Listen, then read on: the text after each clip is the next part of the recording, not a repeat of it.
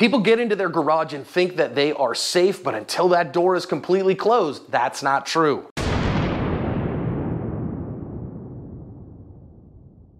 Hi friends, welcome to today's lesson here at Active Self-Protection. I'm your host, John Correa.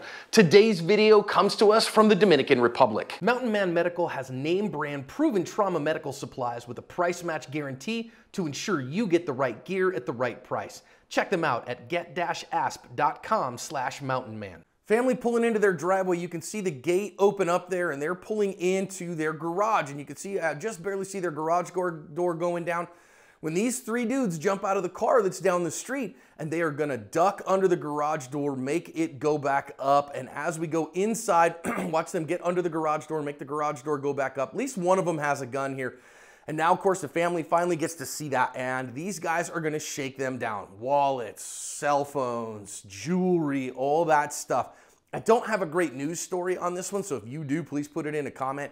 But you can see them grabbing all their stuff and then running off finally once they have everything that they want from this family. You see them running off. I don't have a follow-up if they ever caught this guy, but we certainly are going to get to think about some lessons out of this one. We just did a deep dive Zoom seminar about carjacking defense, and this kind of stuff came up in it. If you want to take the deep dive and really learn the principles here in depth, hit the link in the description because the seminar is there. Significant lesson I want to think about out of this one is that you want to pay attention to your surroundings. It's a little later at night.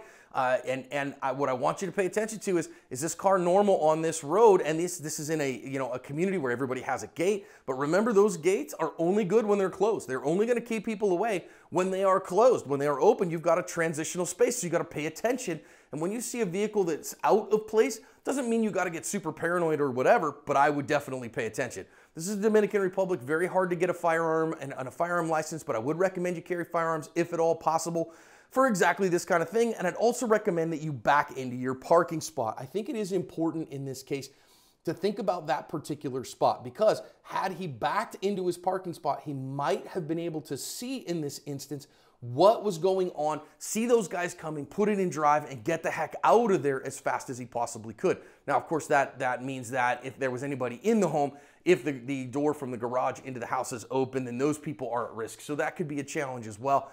But I would definitely say backing in is a better way in this kind of environment, if at all possible, because then you can see better if guys are coming out of the car at you.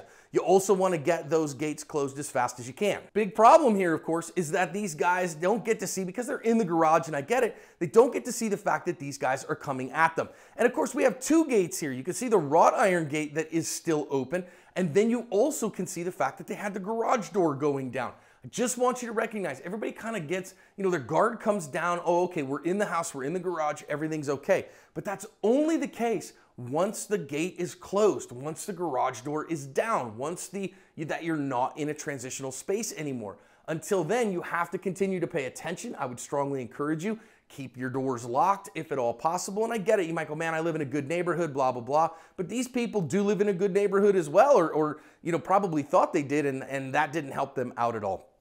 Now, once these guys have breached your doors with a firearm out, this is a very difficult problem. And this is probably the only time that a private citizen might have something like fighting in a vehicle to do. This isn't like a drug buy or anything like that. That's fighting guys who are trying to take your stuff, who are in a position of advantage in this case. Be very difficult to draw a firearm in this particular case, very difficult to fight these guys off, especially because one of them had a firearm. So generally would not recommend that unless you've had some significant training in that and your skill set is very high. Prevention is definitely the better case here. So make sure you're paying attention to your surroundings, backing in your vehicles, closing your gates before you get out of the vehicle if at all possible. It's probably the best way here to cover your ASP.